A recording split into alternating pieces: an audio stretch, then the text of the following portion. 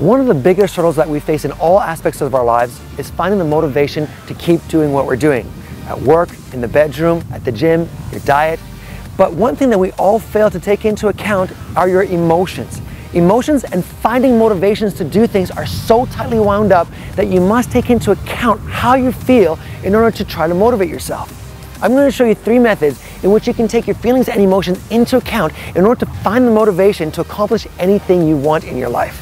Method number 1, get positive. Research shows that optimistic people are more productive. Now, a lot of us procrastinate mostly when we're in a bad mood, and we use it as a temporary solution to bring up our mood, much like drugs, cigarettes, and alcohol. So if you find yourself procrastinating, you gotta change your mindset and get optimistic. Now, it's not that easy.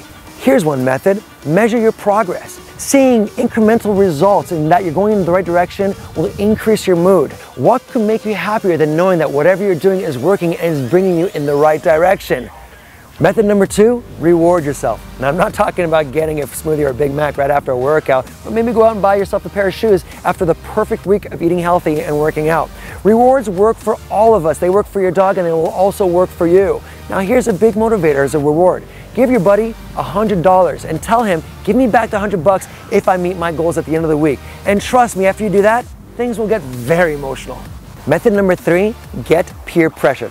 Now, I'm not talking about doing things out of guilt or pressure or staying accountable, but really if you associate yourself with a group of people with like-minded goals, they will affect you in a positive way. If you feel like getting into shape, find yourself a group of people who also want to get into shape. Join a chat group, join a community center, join a forum of like-minded people. Research shows that who you surround yourself with has a very big influence on who you are and who you want to become.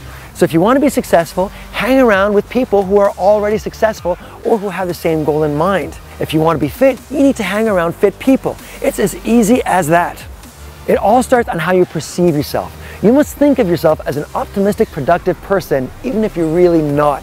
That change in the way you think about yourself is going to affect your feelings and emotion. And as we know, that's the first step in becoming motivated.